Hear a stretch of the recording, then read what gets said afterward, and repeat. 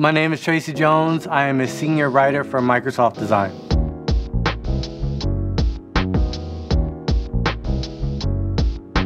First in my inventory is a picture of me and my mother. This is taken when I was a kid in Central Park. As a hip-hop kid going to New York, that was the epitome of the culture at that time. Hip-hop is the thing that inspired me to write, except I did it in my own way through poetry. Next up in my inventory, this is what I call my shield and sword. I look at it that way because when I go out into the world and I take in what is happening, I'm in tune to what's going on to me and around me and everything I see.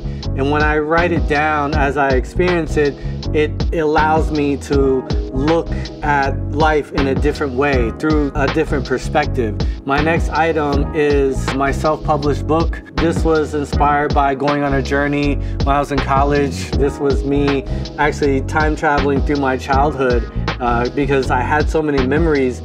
When I would go down south, I would write about, you know, certain things that happened to me, but also the things that were happening to us on the road. When I came back, that ended up turning into a book of writing about our road trip, but also it inspired writing stories about my childhood. Is that all right? All right. Appreciate it.